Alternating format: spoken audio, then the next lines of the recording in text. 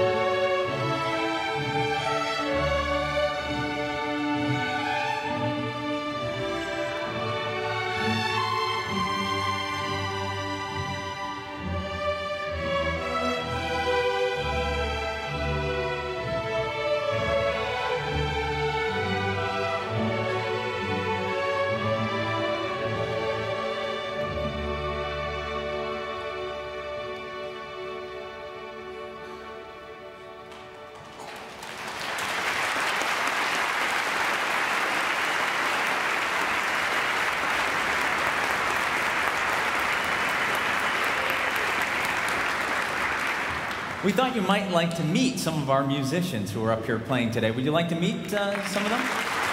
Great. I'd like to ask our volunteers from each section to please make your way up here to the front of the stage. And while they do that, I was wondering if maybe we could try something all together. You see, whether you're doing sleight of hand or playing an instrument, your fingers can get quite a workout. So I'd like to try a little finger exercise with everybody here tonight, right here in the audience. If everyone could please put two hands out in front of you like this. Very good. Everybody, grown-ups too. Everybody's going to experience something very unusual right where you're sitting. So just wiggle your fingers like this. Very nice. Good. Shake your hands out a little bit like this. Very good. Now everyone give me 2 thumbs up. Perfect. Now turn those upside down, please. Very nice. And cross one arm over the other. Perfect. Now clasp your hands together. Good. Make sure your thumbs are pointing down to the floor. That's important. Straight down to the floor. Good. And everybody wiggle your thumbs. Very nice. Okay, now we're going to do a little exercise in coordination here. Everyone, see if you can wiggle the pinky of your right hand. A little tricky when you're twisted up. Very nice. Very nice. And now wiggle the pinky of your left hand. Very nicely done. Good. Now wiggle your thumbs again. Good. Now everybody do this.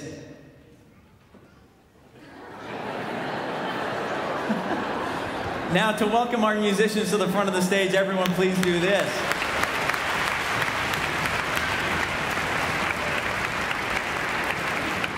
We have some representatives here from each section of the orchestra. We have some violins, we have violas, and we have cellos. And I thought it would be fun if we did a quick little interview with each of them to see what it's like to play in the orchestra. And hello, what is your name? Angelica.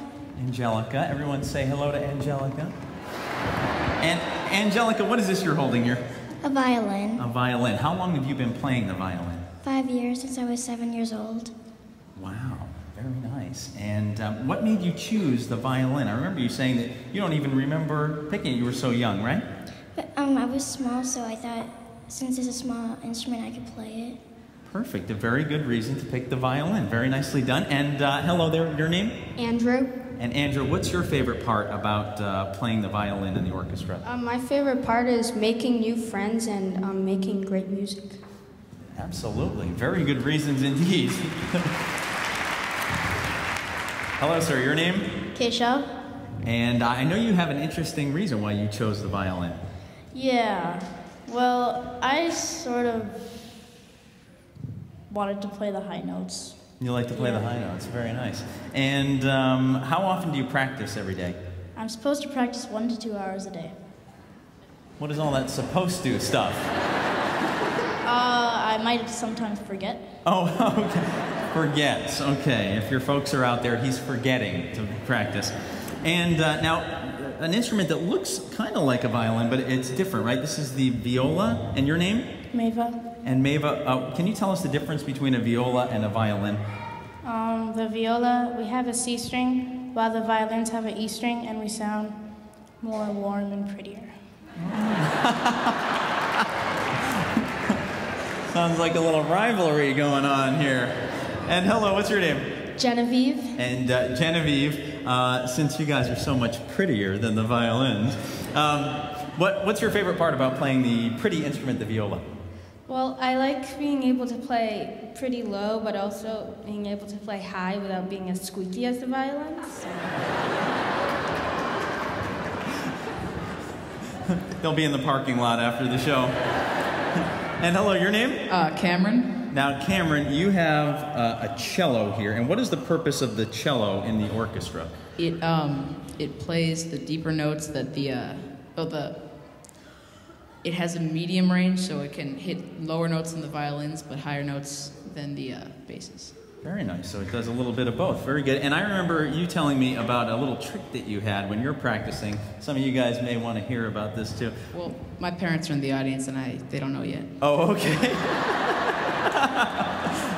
Okay. That'll just be our little secret. And hello there. What's your name? Nora. Nora. And Nora, how old are you? 10. You're 10 years old? That's amazing. That's how old I was when I was 10.